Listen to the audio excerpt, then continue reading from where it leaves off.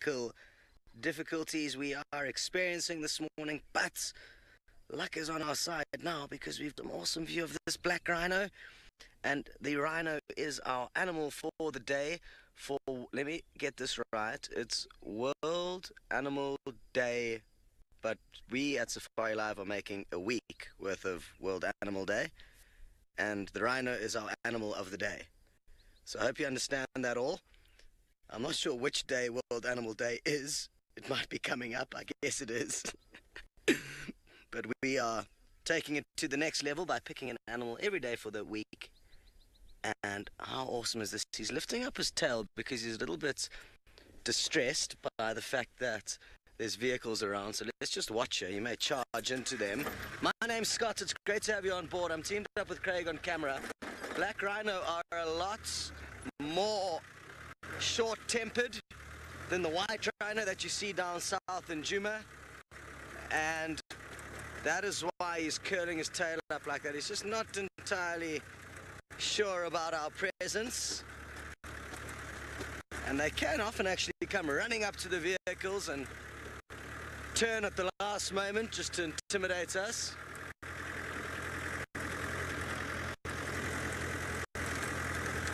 Hello to Fan. You would like to know if rhinos are group animals like wildebeest, and black rhinos are ordinarily solitary, but occasionally you will get a few females together when they're raising their young. And the white rhino, the females can hang out in small herds, and I guess even young males sometimes hang out together. So there's a few differences between the black and the white rhino.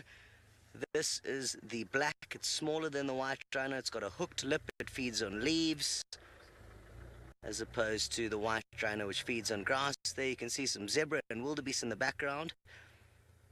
And it may actually even chase them. I've seen black rhino quite often chase other antelope around. Their eyesight is terrible, so they get a little bit nervous, even though they are huge and not much can mess with them. The fact that they cannot see very well makes them a little bit cautious, and that's why they swivel their ears around from side to side. Their hearing is very good.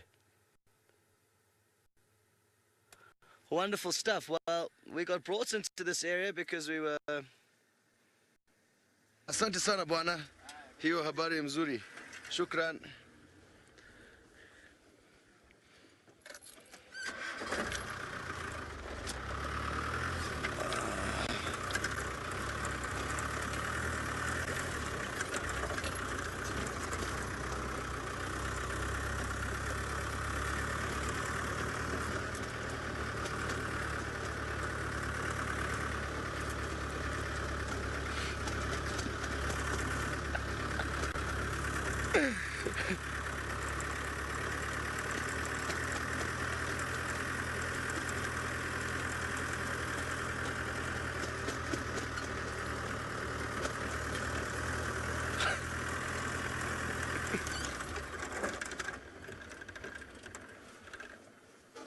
Hello again.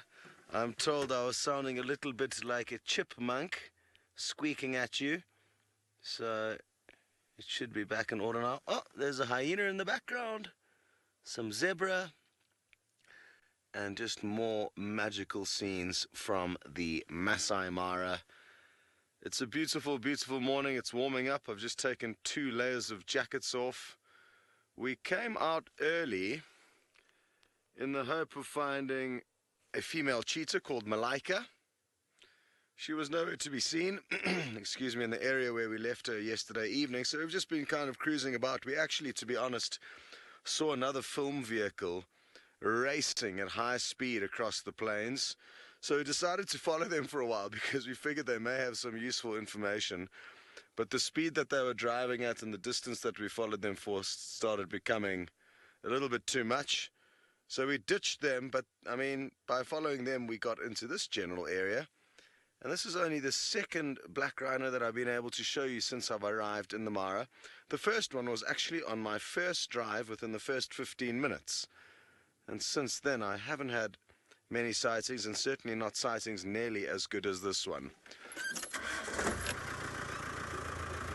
Now, I'm not sure if you got the little bits about the fact that it's World Animal Day at some point. during the week. Us at Safari Live have turned it into World Animal Day.